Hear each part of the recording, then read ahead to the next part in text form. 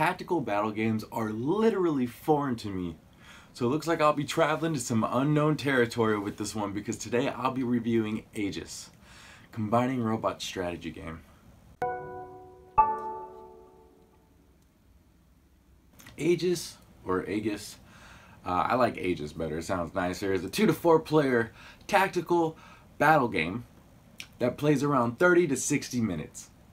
This is done by building a squad of robots together and destroying your opponent robots. While it may not be a good fit for families, this makes for a great game night experience. Keep in mind, if you are new, there is a lot of information to soak in while learning this game. But I'll try to make some sense of this, so let's check out how to play. This is AEGIS, and this is what comes inside of it. The hexagonal board, the terrain pieces that you could set realistically anywhere, but there's also some slots where you could fit them if you'd like. Character or robot pieces stand out. They're robot standees with the standee piece, as you can see here. Cards that correlate to said piece. Hero cards and hero card placements, including combined cards that you could tell in here, and I'll go over a card in a second. Dice, a full box full of all the standees and the character cards, and there's almost like 100 in here. Life counters. This is for like energy sources that you'll have on your board, as you see here. Bam. Abilities and effects. And yeah, I mean, realistically, this is the game. So how does the game work? What you're doing is looking at your character and doing one of two things. You're moving and you're attacking. So when you move, you're going to look at how far he can move. For this character, it's 4.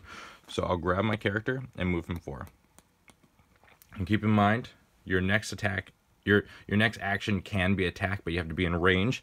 I'm going to go ahead and break down what a card looks like. So we're talking range here. So what does that mean?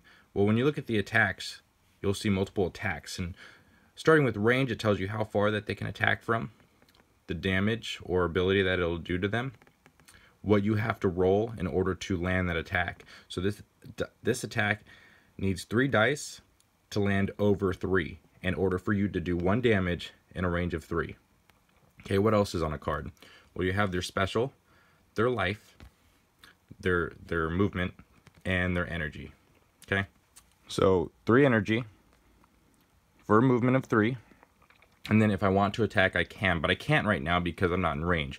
But basically, you'll be moving your characters down the hexagonal board to get to their characters who are also moving towards you. You want to defeat their characters. Now, I know he should have 5 here, but this is just for an example. Let's get them pretty close here and show you what it looks like.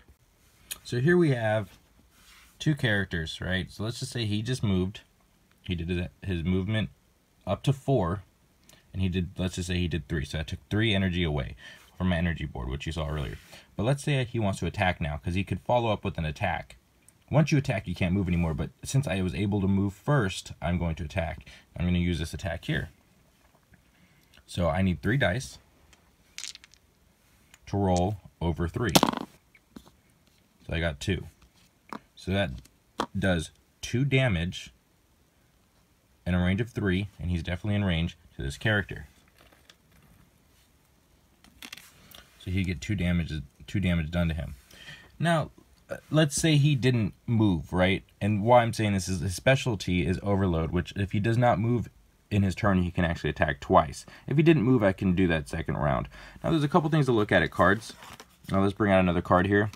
You see how it's blue instead of green, or for colorblind, it's a different shape than what you see here. That means that all the dice have to land over 2. With this one specifically, it's any dice over 3. So that's something, and another thing too is look, this isn't a damage anymore. This is repair. So each card has a different strategy to them. This card too does a drain. So he drains from characters and has a range of 4. And has different specialties versus this one. So each robot is very special in their own way. Now, what else can we talk about? Well, each hero also does something unique. This one specifically doesn't have a machine. Some of the heroes have their own specific machines, but this one does not. So she can actually take control of a guard class. as seen here, giving them this ability. But not every hero does that. So there's plenty of ways to play this strategically, depending on which hero you are, which one of the almost 100 robots you have in your group, and how they all 5 of them will interact together. And when you have 2 robots right next to each other, as seen here, you could pay the cost on this board, which will in turn turn those 2 robots into this 1 robot. Now, of course, there's a lot more to the game, but luckily there are some resource cards available that literally break down all the action types that are on cards that we saw earlier, the attributions in each attack, combining how line of sight works, and how the turns work. After you've moved all your robots and have finished your turn, it's the other player's turns, and this can go up to 4. The other side of this board actually features corners for each player.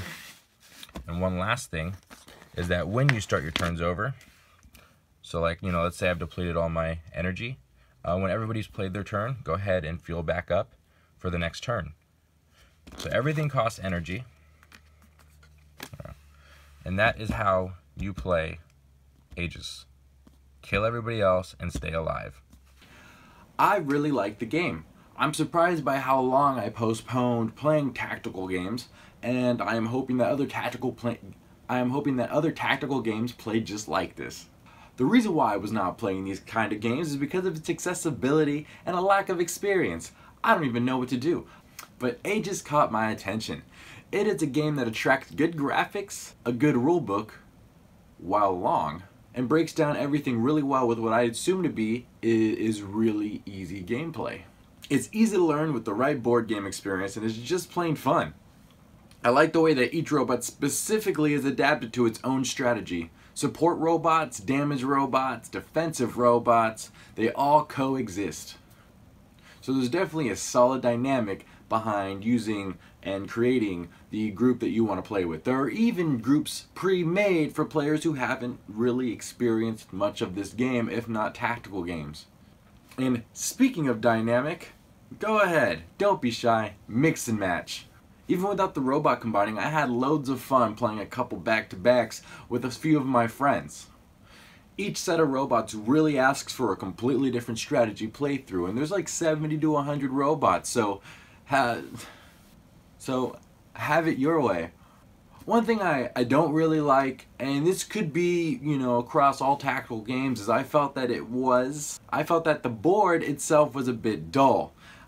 This is what I initially think, and of course, one thing I felt could have been changed or spruced up a little bit is the board itself. Now this could span through all tactical games, I'm sure, but the board was a little empty in my opinion.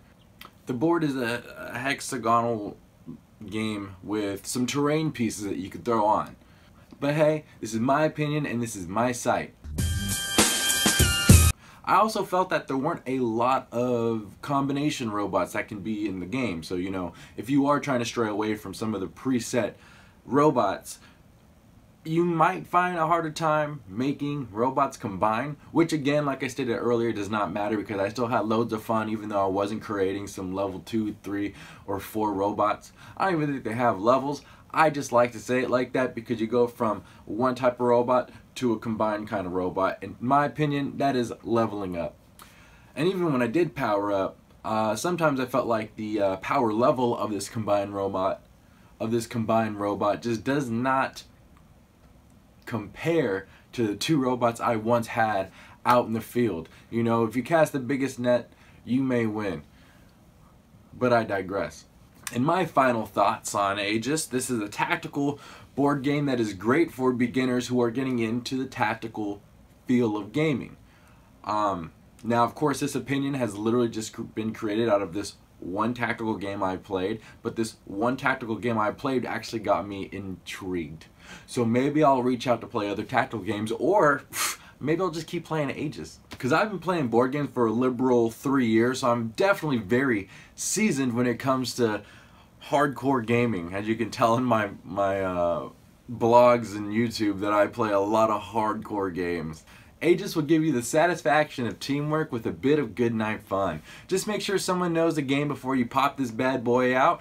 And especially for casual gamers out there, I definitely recommend giving this a try if you are trying to get a little deeper into heavy gaming. I like it. You might like it. What do you think? Do you like robots? I want to thank everybody for watching this video. Please subscribe, hit the notification button for when all my videos come out, which should happen every few days.